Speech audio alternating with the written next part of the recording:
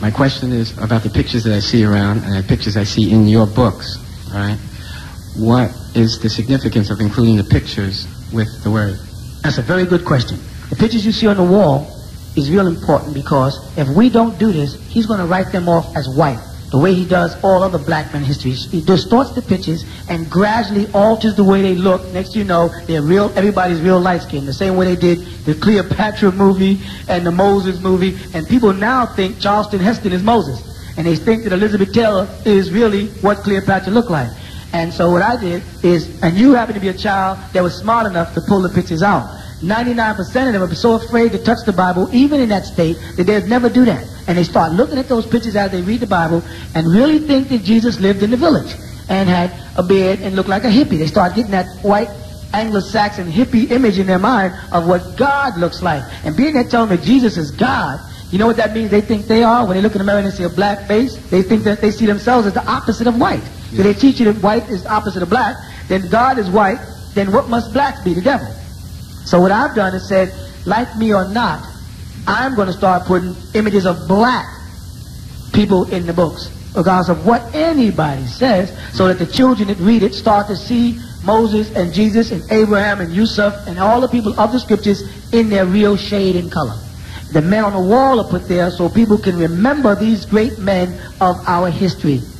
Because the white man would love for us to just knock Marcus Garvey and Noble Drew Ali and Honorable Elijah Muhammad. He'd like to lock them out of our history, but he makes sure me and you remember his history, because if you reach in your pocket and took out a dollar bill, you'd be looking at a part of his history. He made sure we got our face on George and Abraham and Jefferson all day. He makes sure of it. So I'm not going to be fool enough myself to say it's not important to me. I'm saying when I think a physical impression in the mind is important. What a person thinks things are oftentimes has a way of affecting the way they react to things. I mean, people see a white guy with a beard and they start, little black kids say, there goes Jesus, mommy, walking through the village. And the mother has to say, no, no, no, that's a hippie. And that shouldn't be like that. You know, it's interesting. It doesn't mean anything, but I agree with you in the sense that there was a certain hypnotic brainwashing that we've all been under as a result of his nonsense, all right? It's got to be sort of cleared, removed, all right? So by whatever means it has to be removed, I'm all for that, all right? Okay. That arises from you saying that now. That's cleared up. But what about, okay, you gave us a picture of the Most High. That means, I knew, right. The Most High. You gave us a picture of him, that being his title. Now, I'm speaking for myself. I don't know if anybody has ever seen them or is him or whatever they want to believe. Right. But I have never come in contact with this being. Right. So that would therefore still put me in a belief state. Right. I'm believing that this being I know exists. I have no contact with him. Correct. So my question is, how can you question the existence of this person? You should question the existence because you haven't had the experience. You should. I'm saying don't accept that that's a picture of a nude. But listen to this. If Michelangelo can paint an image of God, you follow that? And then you read a book because Board of Education demands that you do, and he stamps in your mind that image of God, regardless of what I tell you about the Most High and the Supreme Being. I'll just make it clear to you, so you can see what I'm saying. All right, listen to this. We do this all the time, right? You with me? I want everybody here to say Jehovah. Jehovah. Good. Very strong. Elohim. Elohim. Good. What picture do you see in your mind of a person or persons when you say Elohim? Don't lie. None. Ready? Michael Jordan. What? Do you see somebody in your mind? You see a human being, don't you? Now, when Michelangelo does the Michael Jordan and we're forced to still do the Elohim, is that what I'm saying? He is now implanting an image in our mind that regardless of where we are and what we do, we will always reflect back on God as Michelangelo drew it. Why I do this here? You see that finger? You see the picture of the hand where the hands meet? Like this here? That's in my mind. I get this impression now. Watch this. God. You start getting, the first thing is an older man with a voice like this. I am God. That's what 20th Century Fox and most of the movie industries have done. They gave God a voice. And he usually has a British accent, even with movies shot in America. If he's going to speak English, he got to speak the Queen's English, because God speak with a dialect. But whether that was thought out, I don't know. But the reality is, God has a voice. God has a hand. His son, see that? God's son, who is that? Would somebody describe Jesus for me, from what you know in your mind? Was anybody here a Christian? All y'all Christians? Could you describe Jesus who was on your grandmother's wall? Okay, not now, okay. Well, I'm still a Christian. So, for me, could you describe the picture that your grandmother had on the wall? He had like dark brown hair, blue eyes, pale looking, white robe. He had like... Was he doing this? Yes. Was he doing this? Was he doing this? Yes. You know what I'm saying? They didn't just give us a face, they also gave us choreography. Right? Yeah, he has certain things he does. And now, when you see the Pope knows the choreography. So the Pope goes by and does this. And when he does this, what comes to our mind is we superimpose Jesus Christ over the Pope, so we don't look at it, you know, how old and decrepit he's starting to become. We do, you know, and we see in our mind's eye the image that Michelangelo or whomever. Now the Jehovah's Witness, if you open their books, like the sister said, they have their own drawing of Jesus. Jesus doesn't have shoulder-length hair. In the Jehovah's Witness books, he has a nice haircut. I don't know where he gets his hair cut, but he got a nice haircut. He has a Midian, it's called a Midian trim according to Torah. When you wear your beard like this, a slight mustache, that's a specific beard. It represents a specific culture. It's called a Midian trim as opposed to the big beard. Jesus wears a Midian trim. So Jesus, according to Jehovah's Witnesses, goes to a barber. Somebody cuts Jesus' hair. Scissors can cut God's hair. You get the drift? God is infallible, but scissors can cut his hair. Did Jesus have to cut his nails in the 33 years he lived? Did Jesus sit down and eat? What's one of the things Jesus ate? What's that? What else? When he got to the upper room, he said, I want some meat. Jesus ate some animal that he created. Jesus had a lamb, piece of lamb. Let's say curry. Let's say from Jamaica. He had a curry lamb. You see what they've done? First they give you this God supreme being complex, and then they slowly but surely give you what they call anthropomorphism, where they lay things over it, and it slowly but surely says God has a hand. God is watching you in God's heart. God spoke through his lips, the face of God. God listened, the hip of God. Moses saw the back of God as Moses was coming up to Mount Sinai. God was turning the corner, it says in the Bible, he saw the backside of God. God had a rump. You understand what I'm saying? After they've given us this supreme being thing, then they slowly but surely take it apart in our minds. So we're confused. So if I'm a Baptist, I got a concept of God as a Baptist. The Mormons have a different picture of God. And what the Mormons do, while they're putting God up there, they're also putting Joseph Smith. While they're putting God there, they got Joseph Smith holding the book doing his hair too. In their church. And his book is the Book of the Latter-day Saints, the Mormon Bible. So they give you the Bible, and then they pull you in with that Bible. Now they're getting you in, they're doing this. And then they The Muslims do the same thing. The Muslims lure you with the Quran, and as you're coming close, this hadith is coming like this. And when you get there, you're going to learn. The Quran goes in the box. The next thing, everything is about hadith this, sunnah this, Muhammad did this. The importance, sister, of having faces. People say, why do you draw Abraham? I draw everybody who I've seen. Say, how do I know you've seen him? You don't, so don't believe me. Right? You don't. Now, Abraham. You get a picture? Isaac, did you get a picture? Moses, did you get a picture? Muhammad, did you get a picture? I'm Michelangelo now, how does it feel? You know what I'm saying? How does it feel to do that to people? for you to take it upon yourself to personify God and angels, because there are angels all over the Catholic Church with wings like this. You know, to personify God, give him characteristics, and nobody questions it. And if I do it, you come to me and say, how you know Abraham looked like that? I would say, excuse me, did you go to church and ask them how they know Jesus looked like that? Well, when I do it as a question, everybody else, the Muslims had a fit when I did a picture of Muhammad. They were like, oh my God, Allah Akbar, boom, boom, boom. That niggas was bugging. And I was like, so I was supposed to wait until y'all draw an Arab version of Muhammad, and then I got to teach my son, that's Muhammad. But I'm supposed to wait for you to do that. And no. If I insult you, I'm sorry. No, I ain't doing that. Image is important. It's important for character building. And damn it, if I live in America for 400 years and don't none of the images with any good character reflect me, how the hell do you expect my kids to improve? How do you expect them to start feeling good about themselves when all the characters reflected about me is bad? Even Michael Jordan, with all he did, there's still this hidden thing about his father's death. Right?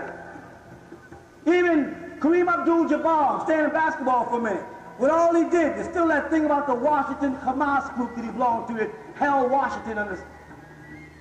Sammy Davis Jr. had an affair, but they had to destroy his character. You understand? They had to destroy George Washington's character. They had to say, oh, George Washington had wooden teeth, traded slaves for liquor, he was an alcoholic. What's with this crap? With destroying characters.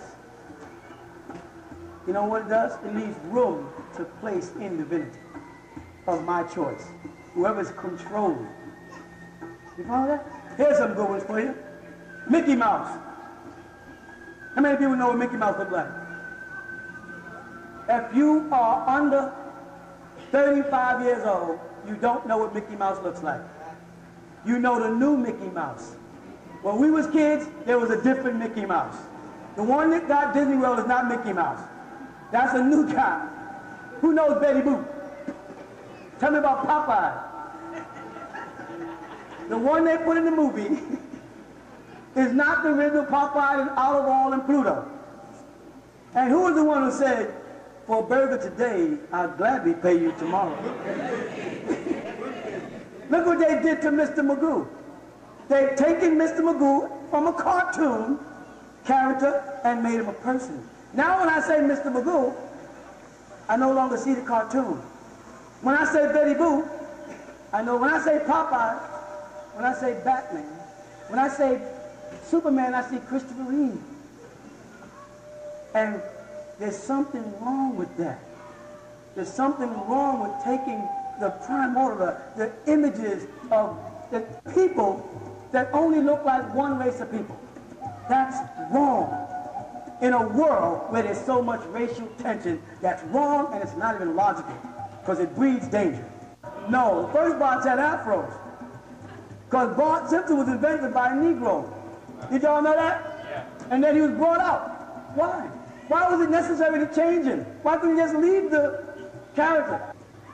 But I miss Michael Jackson. He cut off his nose. Minnie Riperton. Richard Pryor. Drugs. Go ahead, Bill Cosby, his son. Nat King Cole died because he came down south. He had throat cancer. Came out one of my favorite artists. Came out the hospital because they wanted him to do a show down south. And when he got on the stage, Klan members threw bottles at him. Knocked him unconscious. He went back in the hospital and the doctor said, I get this to get his state. He could have lived, but he was heartbroken and didn't want to live. Go check the story. He touched a very sensitive one there. He killed himself. That's how hurt he was. Do you know that people down south didn't like Elvis Presley? Did you know that? Elvis Presley was a nigger. He moved too much, they said, too much hip acting, too much of this stuff. And they did not like him until he was dead. That's another thing. They eulogize you when you're dead. Talk about all the good things you did and how nice you were when even President Kennedy, after he was dead, oh, he was having an affair with Marilyn Monroe. He was hanged up. His brother Bobby was involved with the mafia. Marcus Garvey. What did they do to him? Does anybody know what they did to Marcus Garvey? Huh? They murdered him. Why? What's the image? Are you guys, when you have your first child, are you going to put Marcus Garvey's picture up on the wall and tell your kids, this is Marcus Garvey, he's a great man? Huh? Are you going to put Haile Selassie up on the wall? Why not? He's the Lion of Judah. Yes, it does. You're Jamaican. You see how we think? You see what I just did? That was it right there. We think all Jamaicans are Rastafarians, all Jamaicans act ourselves like that's part of the... I know it's not true. But the bottom line is that's what we believe, because that's what's been taught to us. In fact, when we see a black person who says they're a Muslim, the first thing that comes to our mind is, are you a black Muslim? Someone knocks on your door on Sunday morning with a suit on and say, no, I ain't interested in Jehovah's Witness. I'm not a Jehovah's Witness, I'm your uncle. What have they done to our minds? You've got to go into why it's important to become Michelangelo in his day and time. For everybody to rid this subliminal seduction.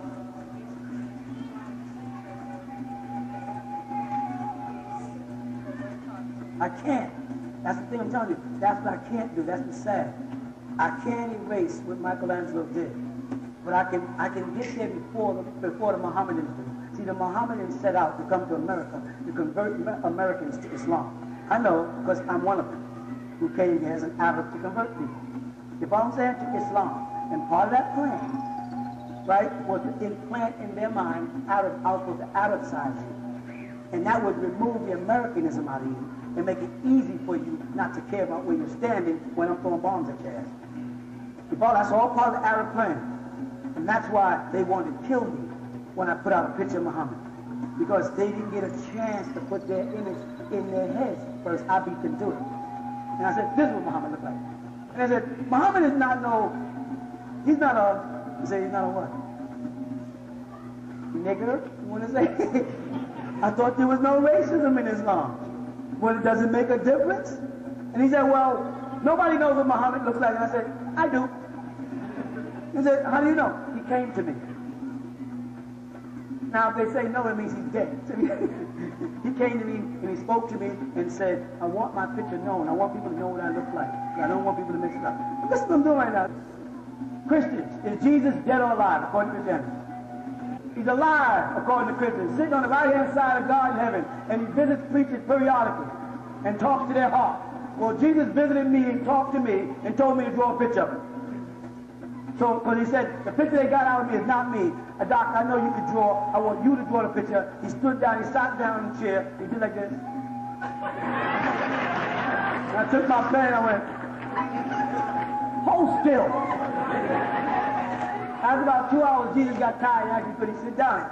Threw me off, of course. God got tired. So when I finished drawing, I asked him, is this okay? He looked at it and said, no, fix the nose. So I fixed the nose and I said, is that okay? He said, all right, that's who denies God is sitting up there? Come on. I'm going to get y'all. Come on, let me say, y'all are hypocrites. Because y'all believe God is omnipresent. And the moment I say he's over there, y'all say he ain't. You see, you believe he's omnipresent. You believe God to be everywhere. But just because I'm saying he's over there, now he's not. But you know what? All over the world, people go to places like South America because someone says there's a statue of Mary crying. And people pack up their bags and run to South America and look and see condensation and fall down and start praying because they feel that God's mother, who didn't believe in him, had confined herself to the one statue in this one town, this one village, and they sit out there and have candles and go, oh, Jesus, oh.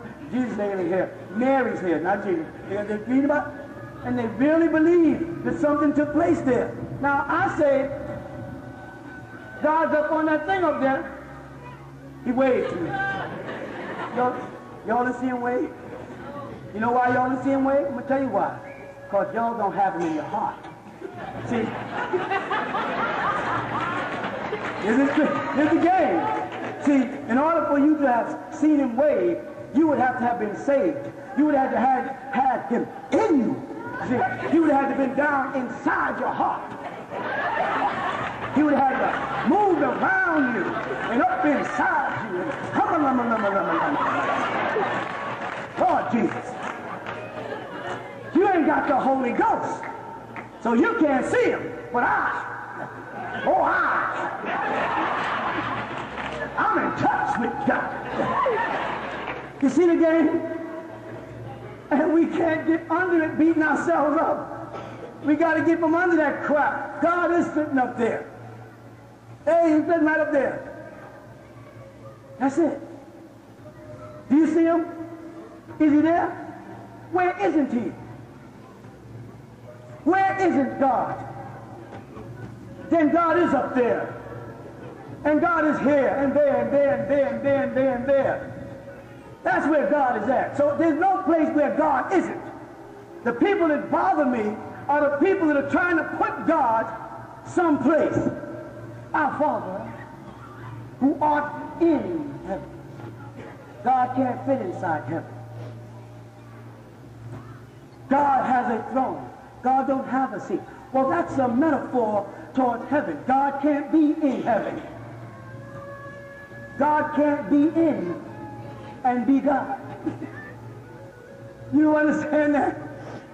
And that is a subliminal attack on your conscious and your subconscious that makes you misinterpret God as the being that exists. The love force, the harmony, the beauty, the concern. That's God. Now, where is God? The question should be, where isn't God? Not where is God, because God can't be any place. God can't be any person. God can't be anything. But God can be. You follow that? And all of us are in God. Now, is God in us? Only if we are in God. Otherwise, to separate him, take a portion of stuff that's inside here, is putting him in a person, a place, and a thing. That's what they don't want us to grasp. They want to give us the supreme being concept, and when we start to question, they make it his son, so we can have a focal point. And then that son is an image they want to put in our mind, and then that relates to the people that look like the image. And it's all over. You follow? If I come along and say Jesus is black, I'm a racist. That's the wrong thing to say. That's the wrong thing to do. Now let me answer the question. Are these the faces of the real people? Yes. Yes. That's it. Now, when you ask me, how can I prove it? I can't. I don't have to. You understand? The burden of proof is on you to bring me their real faces if that's not them. Say, I beat you to the punch. You follow what I'm saying? I don't have to prove that that's not Abraham. You have to bring me the picture of Abraham. And then show me, and then tell me, now I'm going to ask you. No. This is Abraham. You're going to say, no, this is Abraham. No, this is Abraham. This is Abraham. This is Abraham. That's it. See, that's what happened with the Mormons, the Jehovah's Witnesses, and the Baptists. They all got a different Jesus. Will the real Jesus please stand up? So all of y'all, you have to get rid of all their images. And the only way to make people get rid of all the images is to come out with images that they don't like to see. See, as long as you're doing it to me, it's cool. But when I do it back to you, how does it feel? You know what I'm saying? When I say, no, Columbus didn't discover America, Rodney did. Who's Rodney? See, Rodney sailed before Columbus. He came from Africa. He sailed around this way. It was Rodney and Umfufu and who else? And Mustafa, yeah, and Mustafa. They came here first. They were here. When Columbus came, they were the ones that said, how you doing, Columbus? Prove it's not true. You understand? The burden of proof. People will have to, what? What will they have to do? They'll have to start presenting the facts when you put them before it. If you don't ever put anything up, they'll tell us any damn thing. But when you start saying, prove it, prove Jesus existed, prove it. What have you found out, NWPUians? When you ask people to prove that a man named Jesus existed, give me proof. What have they done? They can't prove it.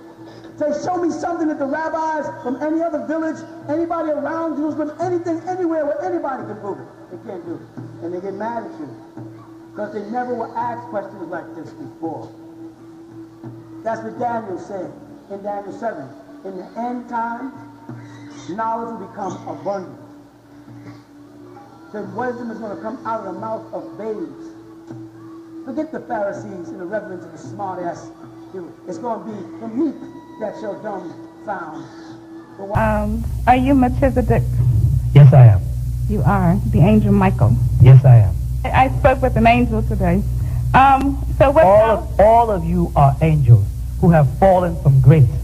Remember, and we are only sent to testify unto you about the coming of the Messiah, and those who listen and accept him into their lives, they will be transformed back into an angelic state again. All of you are angels, and all of you are sons of God who have fallen from grace. Our job is merely to prepare you, to dress you up like a bride, and prepare you for a groom for the great wedding, what they call Crystal City, will descend out of heaven in New Jerusalem, and you will enter back in the presence of the Heavenly Father, and therein cry no more, suffer no more, feel no more hunger. All the attributes that the devil has subject you to on earth will be removed from you when you enter back into the sacred city. All of you are angels. So when you say I'm speaking to an angel, so am I. This happened to John when tutoring him through the books of Revelations, and he decided to fall and prostrate and was told, get up because I am your fellow servant. You understand? Yes.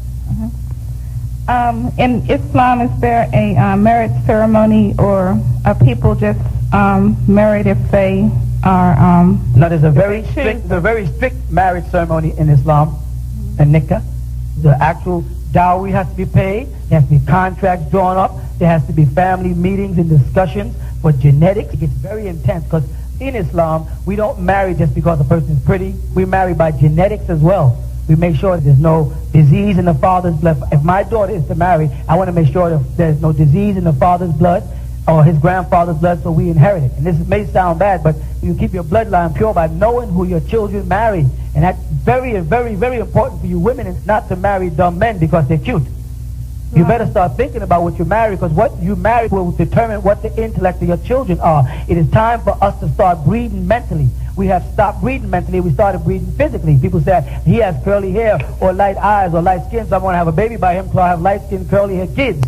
Those days are over. It is now time for you people to start breeding mentally, because the higher the mental capacity, the easier it is for extraterrestrials to communicate with you. People on a low mental capacity, it's very difficult to penetrate that block, that ignorance. But people who are more sensitive spiritually, because they were bred properly, it makes it easier when extraterrestrials are trying to communicate.